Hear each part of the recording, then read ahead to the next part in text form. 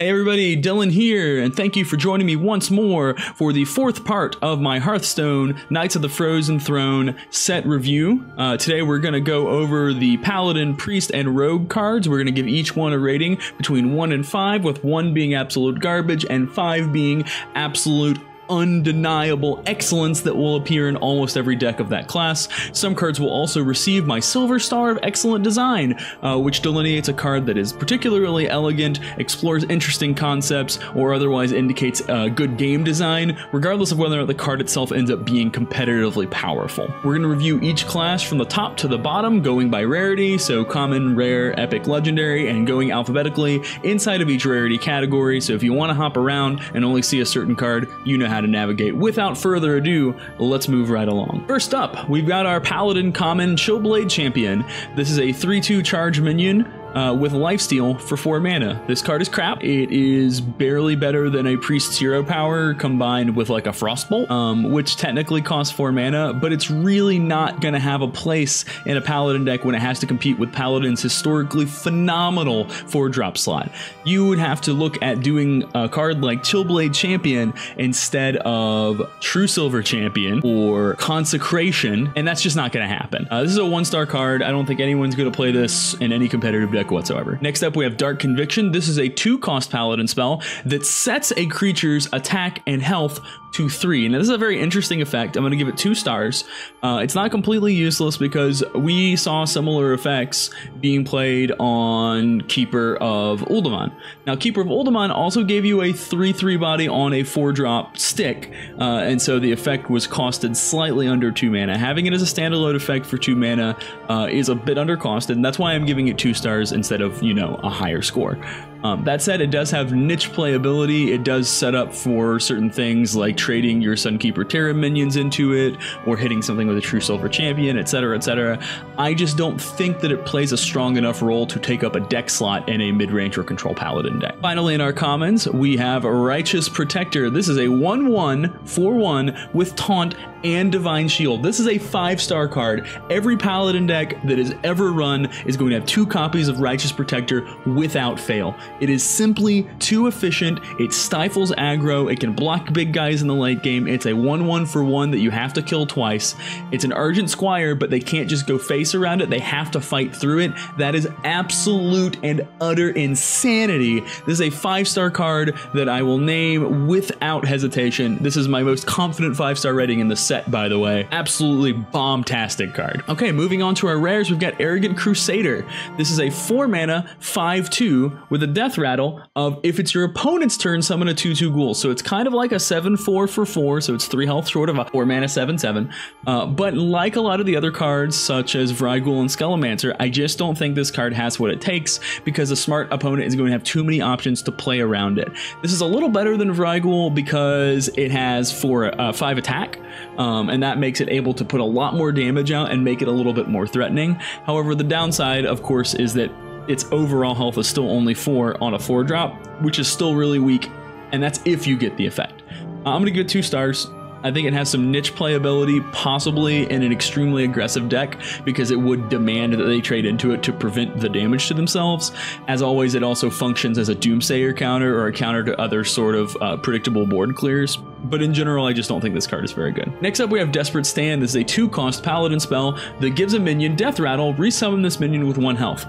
So this is a strictly worse version of Ancestral Spirit, but because of the class it's in, it actually ends up being way better. This is a 3-star card, believe it or not, because there are so many phenomenal cards in Paladins specifically that can exploit this effect to great power. You've got Tyrion Forging, you've got Wickerflame Burn Bristle, you've got Ragnaros Lightlord, and those are just 3 legendaries off the top of my head. If these come back at 1 health, you're probably getting an extra activation of their extremely potent effects. It's a 3-star card because I think you're only going to see it in actual control Paladin, where it's looking to kind of get the most value ever out of everything in kind of an obsessive manner.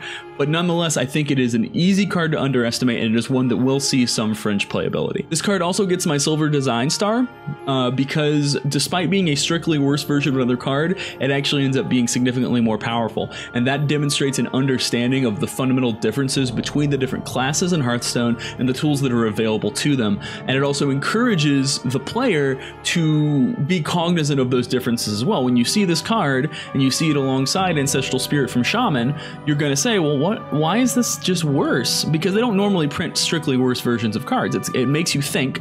A newer player might then discover and come to understand some of the Paladin's class identity in a sort of organic manner, being taught and provoked by this card.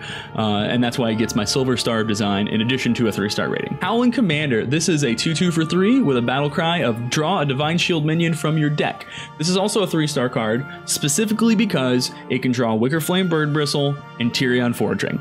And that is literally all it needs to be able to do to become a decent enough card for a mid-range or a control deck that wants to try and get the extra value and get reliable on-curve plays of high-value minions.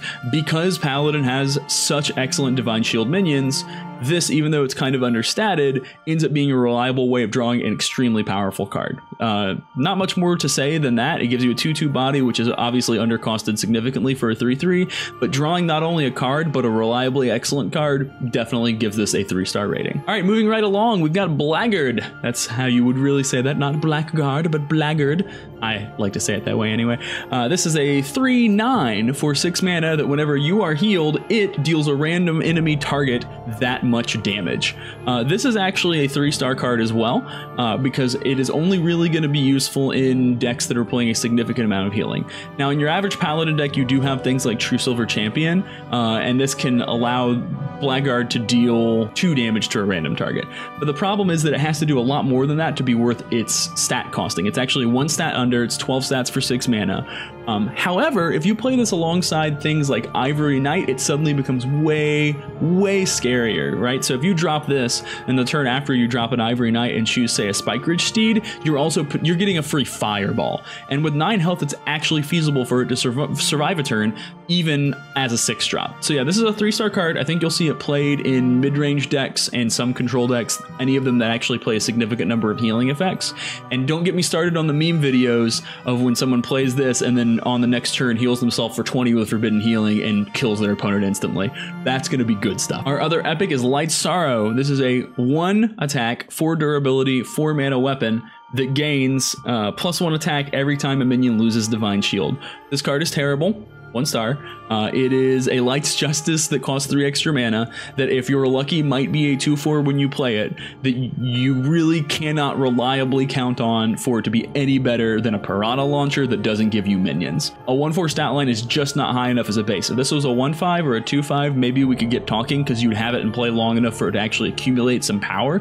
But it can't come down on turn 4 unless you have managed to play Divine Shield minion on turn 3 and have it not only survive but keep its Divine Shield. And even in that best case scenario, it's still only a 2/4 if your Burn Bristle keeps its Divine Shield and then you pop it against something, which is not always an option either, on turn 4. Terrible card, 1 star. It looks way better than it is. Don't fall for it. Moving now into legendaries, we've got Bolvar, Fireblood. He is a 1/7 for 5 mana with Divine Shield, and whenever a minion loses Divine Shield, he gets +2 attack. So this guy, I think, is kind of also deceptively powerful in a way that is similar to Howling Commander. Bolvar is a 3-star card. He will get played in mid-range decks specifically, and the reason he will get played is because Paladin actually doesn't have a lot of good 5-drops. In fact, I can't name any off the top of my head that I'm terribly excited about when I'm thinking about building a Paladin deck. Oh, wow, so this 5-cost minion goes into this deck. Obviously, there are none. And because of that, his kind of circumstantial power level is increased. When he comes down, he's often going to be a 3/7 because you can maybe expect to have 1 Divine Shield minion to trade away.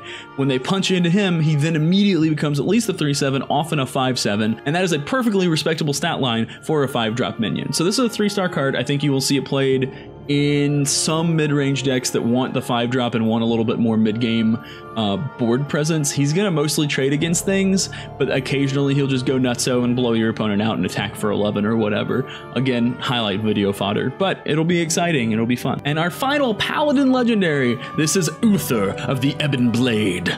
He is a 9-cost Death Knight. He gives you 5 armor, like any other Death Knight. As a battle cry, you equip a 5/3 weapon with lifesteal, and he changes your hero power to summon a 2/2, and if you've summoned all 4 horsemen, destroy the enemy hero. Right off the bat, I'm going to go ahead and say this is a 5-star card. Just for starters, a 9 mana, gain 10, gain 5 more the next 2 turns is really good. After that, changing the 1/1s you summon with your hero power into 2/2s is also really good. And on top of that, you can add the Exodia effect, where if you manage to use the hero power 4 times in a row unperturbed, or you manage to juggle and bounce the tokens in some weird way that lets you get all of them down and then activate the hero power for the win, it's just a straight up additional win condition. They can pierce through Ice Block, they can pierce through 100 armor, whatever. So this card is extremely powerful. I think you're going to see it in almost every Paladin deck except the very most front-loaded, super aggressive decks. It also gets my Silver Design Star because it is just oozing with flavor. When you look at this card and you look at its effects, it just immediately calls to mind the idea of a fallen paladin, a paladin who has succumbed to the strength and the temptation of the Scourge. And on top of that, the hero power that this guy gives you is just so sexy despite not being super good. It's just immediately demands that you try to build a deck around it. It immediately is tantalizing to players that like to play these extremely value-oriented, greedy decks. It's one of only a very few true alternate win conditions that exist in this game. It's actually the only one that straight up just says, do this, win the game. I'm kind of counting Open the Waygate as an alternate win condition as well. But this is the only card so far that just straight up wins you the game as part of its effect.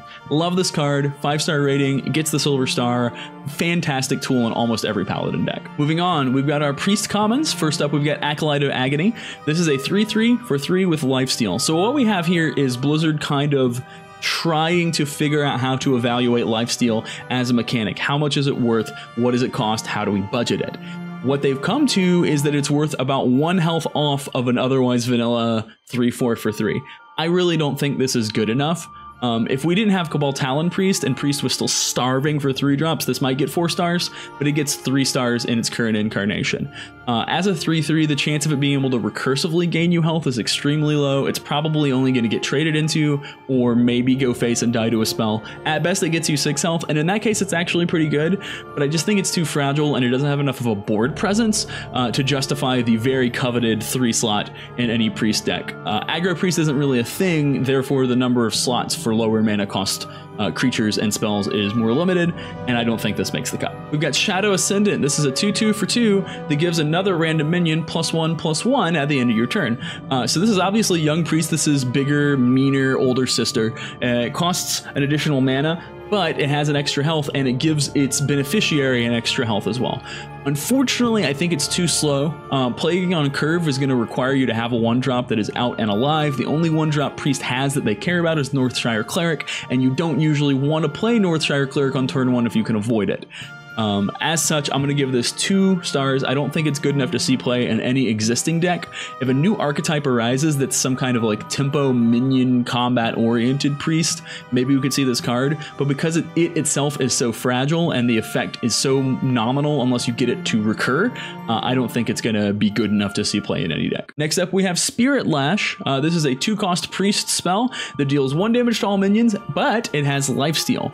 This card is 3 stars because it gives Priest a much needed additional early game tool against aggro. The problem is that it does slightly too little damage and it hits your own guys, which does cause you to gain more life from the lifesteal part of this. You can expect to probably gain between 3 and 5 life when you cast this, which makes it competitive with Flash Heal in terms of pure healing output. But I just don't think that it is quite good enough to be in every deck. I think that if Kazakus Priest becomes a thing again, it'll definitely play a copy of this. I think that Control Priest, like Hard Control Priest, will probably play a copy of 2 of this as well in order to combat extremely powerful early aggro plays. But in general, I think because it's a true whirlwind effect and not a enemy damage only effect, it's not quite good enough. All right, and we're gonna get into our priest rares now. Our first one is Devour Mind. This is a 5-cost priest spell that copies 3 cards from your opponent's deck and put them into your hand. So this is, you know, a strictly analogical comparison. Thought Steal is to Arcane Intellect as Devour Mind is to Nourish. Unfortunately, it's probably not good enough because it's not drawing you actual cards. Thoughtsteal doesn't actually appear in any major decks right now because it draws you your opponent's cards, and those are not as likely to mesh with your game plan. Devour Mind has the exact same problem. You tack on 2 mana, you add an additional card, but you don't change the fundamental, I guess, character of it. And for that reason, I'm only going to give this card 2 stars. I don't think there's any major deck archetype that is going to want to play this card, that's going to want to have Devour Mind in a slot on purpose. Sometimes you're going to get off of Lyra, and then you're going to play it for 3 or 4 mana, and you're going to get 3 extra cards. Some of them are going to be spells, and you're going to keep going off. That's going to be kind of cool, but in general, I don't think this is worth a card slot in your deck on purpose. All right, Eternal Servitude. This is a 4-cost priest spell. Discover a friendly minion that died this game and summon it. So this is interesting. You remove the body from Onyx Bishop and you make it only cost 4 mana. But in exchange, you also get to discover the minion. The discover part is what pushes this card way up. We're gonna give it 3 stars because I'm not sure that Resurrect Priest is a viable archetype. If it becomes a viable archetype, this goes up to 4 stars. But the card itself is very powerful because it allows you to dodge the normal downfall of resurrection effects. Resurrection-oriented decks tend to be mid-range and control-oriented decks by nature, which means they're gonna play cards like Doomsayer, or they're gonna play cards that have Battlecry effects that aren't great to resurrect. When you have this card, it allows you to effectively completely dodge ever getting Doomsayer off of this effect, ever, unless you really want one. And that is almost immeasurable. It's almost incalculable how much better a resurrection effect becomes when you actually have control and the ability to select the most appropriate card for the situation you're playing in. So this is a 3-star card, and if Resurrect Priest does become a thing, I think you'll see this in every single one. All right, Shadow Essence. It's a 6-cost spell. Summon a 5/5 copy of a random minion from your deck. So the immediate thing that comes to mind here is that it's a 5/5 for 6. And the only minions that are good to get with this are ones with Death Rattle effects, or ones with aura effects, ones that have effects that are always on. Obviously, the dream here is that you hit Obsidian Statue. Do you play this in a deck that only plays creatures that cost 8 or more? Do you play this in a deck that only plays creatures that have effects you kind of want to get that bonus instance of? And even in those decks, is it worth paying 6 mana for a 5/5 copy of such a creature? Fundamentally, you're always going to be having an understated version no matter what you summon, based on the mana cost of the spell. For that reason, I'm going to give this 2 stars. I see a glimmer of potential here in it pulling out things like Priest of the Feast or Malagos or something like that, but because it's 6 mana and it always summons a 5/5, I feel like it's not reliable enough, and it doesn't really have a home in any major archetype right now. All right, moving into our Priest Epics, we've got Embrace Darkness. This is a 6-cost, choose an enemy minion. At the start of your turn, gain control of it. So this is a mind control, right? It's a 10 mana mind control with a 4 mana discount because it is permuted into being a corruption style effect that doesn't go off until the beginning of your next turn. Now this has some really interesting implications. This encourages the opponent to trade the minion away and thus negate your effect. It encourages the opponent to damage the minion so it's not as strong when you get it. It encourages the opponent to set up knowing that you're going to have whatever minion you're taking from them the next turn. The problem is that there's only so much you can do to play around this if it gets played on a particularly big, powerful minion. If you hit someone's Primordial Drake or their Obsidian Statue or whatever else, their Lich King with this, it will often be hard for them to get rid of it, and you'll then get to take it. It's going to be best on cards that have Death Rattles and recurring effects rather than just bodies, because the bodies will almost always be able to be eroded, but being able to steal away an instance of an end of turn effect or a Death Rattle is quite good.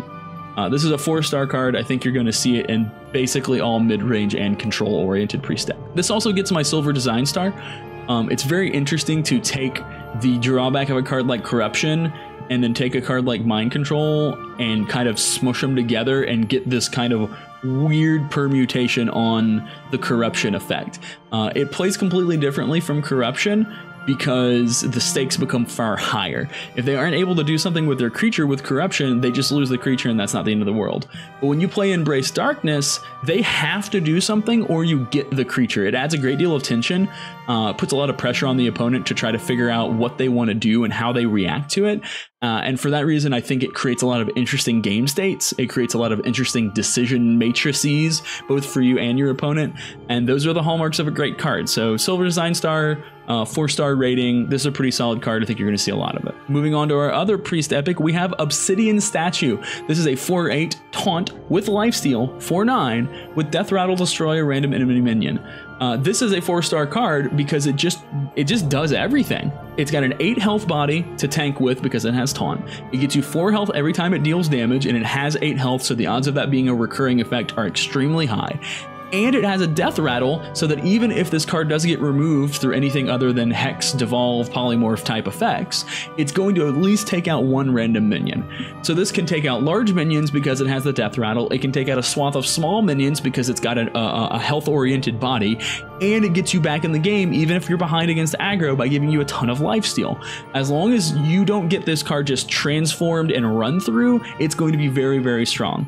4-star card, I think every priest deck is going to play this. I don't see any priest deck not including at least 1 copy of this card because it simply offers so much value in one package. Priest legendaries. So we've got the meme king himself, Archbishop Benedictus. He's a 4/6 for 7 with a battle cry of shuffle a copy of your opponent's deck into your deck. So generally, this is going to take around 15 cards from your opponent and put them into your deck. It looks like this lets you basically win any fatigue-oriented, control-oriented matchup.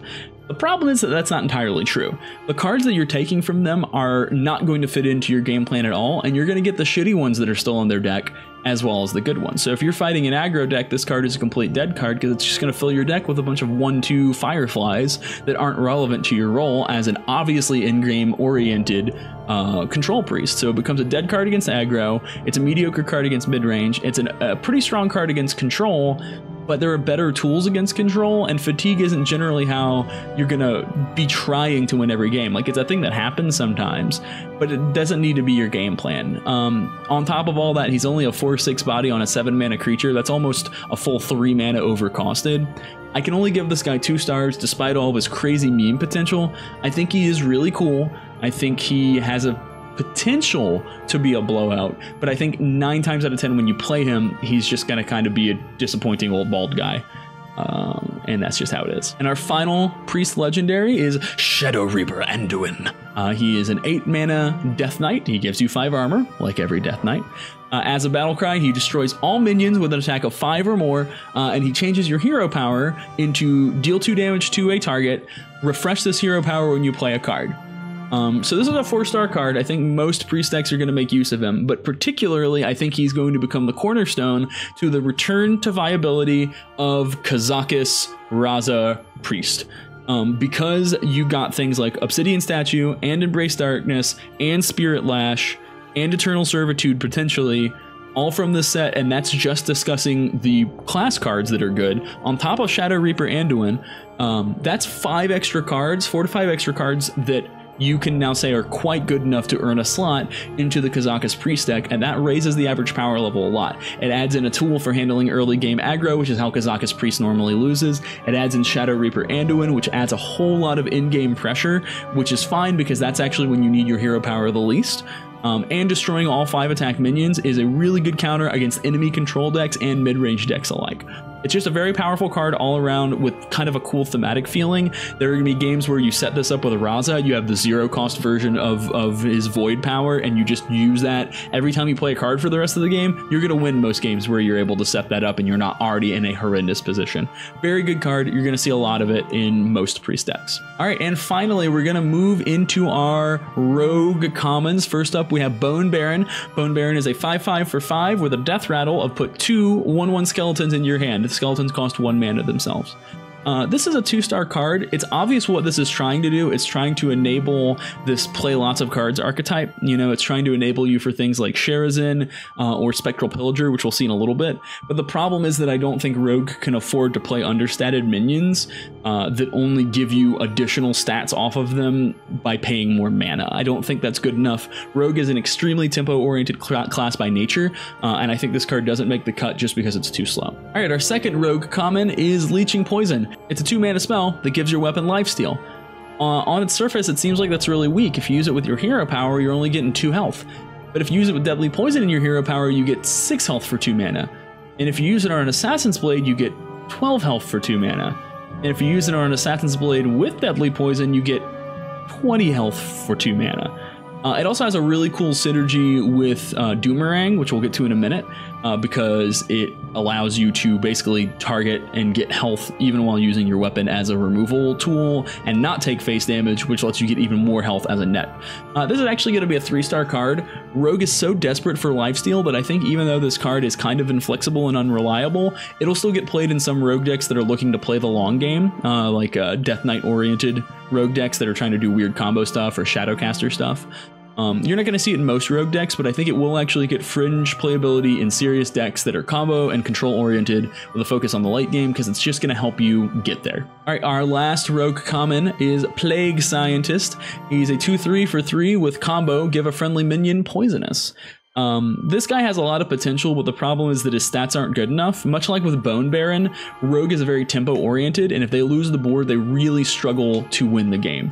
While this is cool and can enable you in the late game to set up some sort of trade with a small minion into a big minion using Poisonous, it's very, very bad on curve. It's a very bad draw when you don't have minions on the board.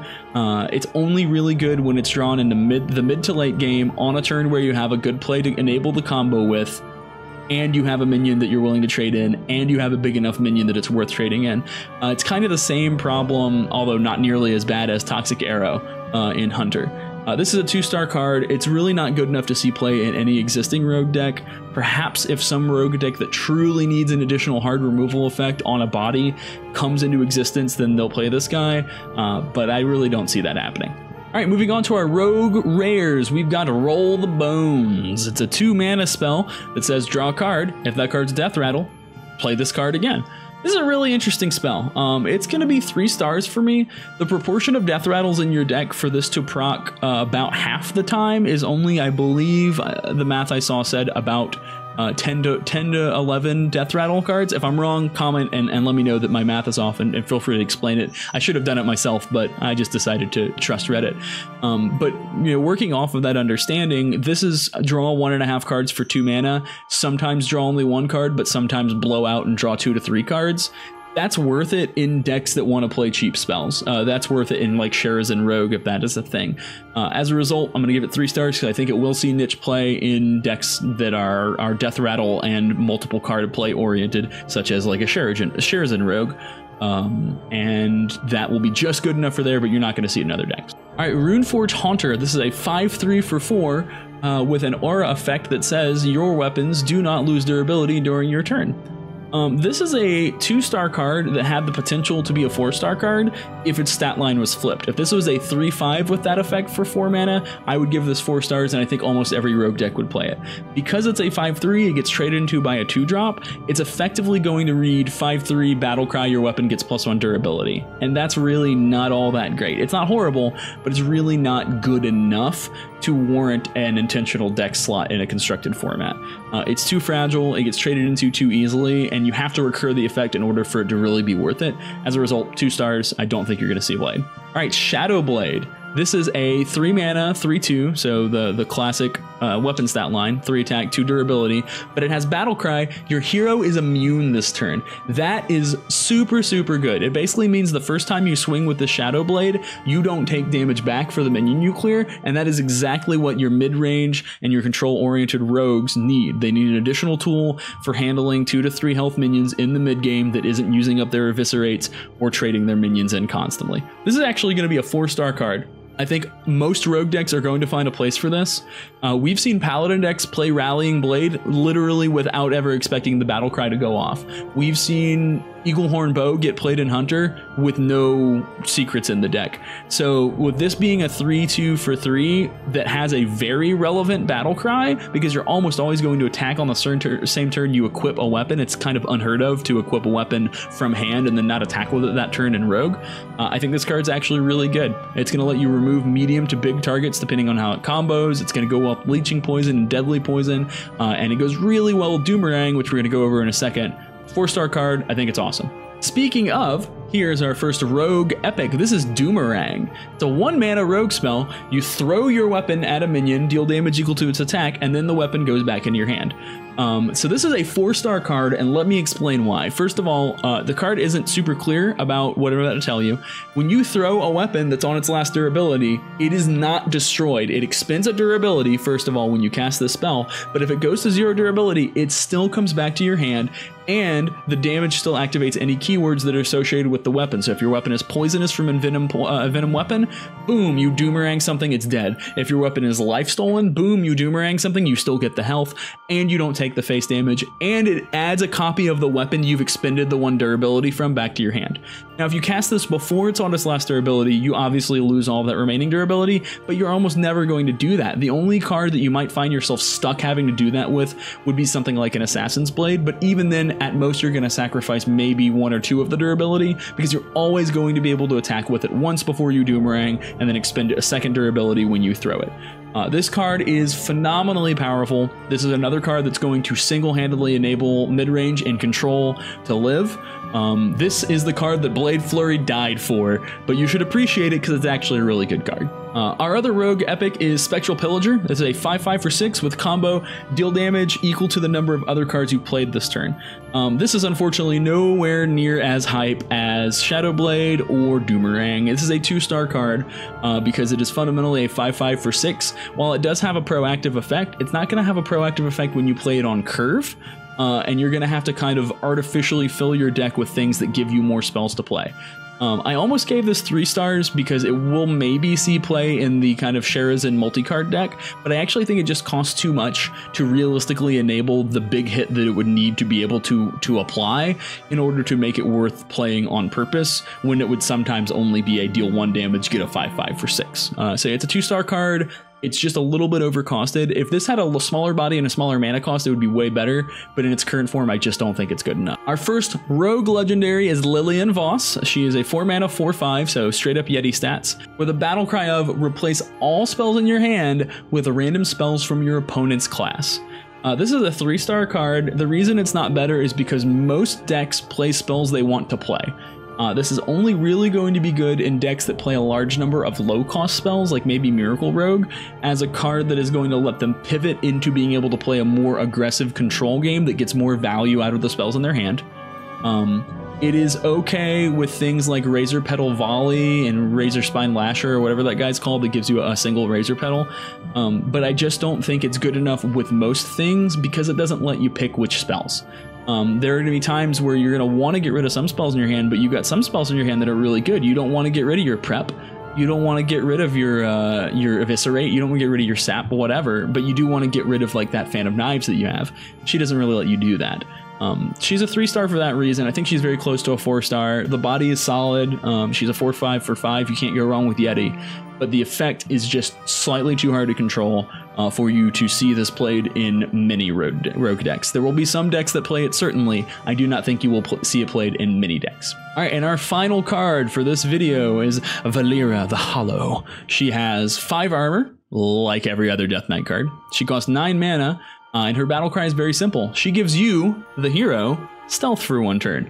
That is an amazing effect. That means you can dodge mage burning you out. It means that you can dodge minions attacking you. It means you can dodge any number of things that kill you. The only thing that kills you while this effect is up is an AoE, and she gives you 5 armor when you play her. So the odds of you dying are basically 0 when you play Valeera the Hollow. Her hero power, though, is what's really interesting. Her hero power is called Shadow Reflection. This is the first hero-accessible passive hero power in Hearthstone, so it's very momentous. It each turn adds a Shadow Reflection card to your hand, the Shadow Reflection becomes a copy of every card you play when you play it. So let's say you have an Eviscerate, you play the Eviscerate, your Shadow Reflection is now an Eviscerate. If you then play a Prep, the Shadow Reflection becomes a Prep. So you can't lock it in. You also can't keep it between turns. At the end of every turn, the Shadow Reflection goes away and comes back at the beginning of your turn. However, it is still very close to a hero power that's 0 mana draw card, with the restriction being that it only draws cards for you that are already in your hand, but it doesn't draw them out of your deck. I'm actually only going to give this 3 stars because while the survival effect is really cool, only certain decks like Miracle or like Sherazin Rogue are going to be able to truly exploit Shadow Reflection and get significant value from it, because it can really only be useful with cards that cost 5 or less. And any card that costs more than 5, you're not going to have any good way to copy it with Shadow Reflection and play it. Because if you try to play a counterfeit coin or something like that to get that other spell or card down to a lower cost or to give yourself mana afterwards, it's going to copy that other thing. It's going to mess you up. It's also going to get my silver design star though, because the play and the interesting combos and stuff like that that you can get from the Shadow Reflection passive are just phenomenally complex. This is another example of Team 5 finally embracing combo play as a real and valid option in Hearthstone. We haven't seen a combo tool like this for Rogue since Shadowcaster Bran was in the meta, and I think that people are going to do some really crazy, ridiculous stuff with this in the same way they did it with Shadowcaster Bran. I'm really looking forward to see what people manage to figure out about this. Shadowcaster maybe will make a return because you can cast a 1 copy of a card from your hand and Shadow Reflection still becomes an actual copy of that card, so you can get 2 Malagoses off of that 1 Shadowcasted Malagos, for example. Really awesome card, only gets a 3-star rating because I think it'll be limited in its relevance, but for the classes that do want to play it, it's very, very good. So that's it for the Paladin, Priest, and Rogue cards. Thank you so much for your time. The next video will have the remaining cards, and we'll have one more video after that with some predictions, summaries, tips, tricks, and top 5s from me. Make sure that you like, comment, and subscribe if you enjoyed this video. If you think everything I said is totally, completely wrong, tell me how stupid I am right down there in the comments. I would really love to hear your opinion, which I respect very highly. Make sure you share this video if you enjoyed it, and I will see all of you in the next video for the remaining 30 cards in the set. Take it easy. I'm out of here.